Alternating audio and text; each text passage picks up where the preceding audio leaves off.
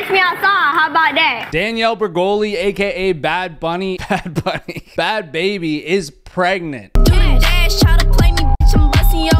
I'm flabbergasted. I can't even believe how quick time goes. I mean, it truly seems like yesterday she was just on the Dr. Phil show, being an absolute menace. And believe it or not, we are now 7 years into the future and Danielle Brybrye is pregnant. So it is unclear what the gender of the baby is right now. But what we do know is she's in a relationship with Lee Vaughn, as you see in this video. They're pretty serious because they now have a kid together. But not only that, they actually have tattoos of one another on their body permanently. I mean, we know how well that kind of thing goes, right? Very smart decision.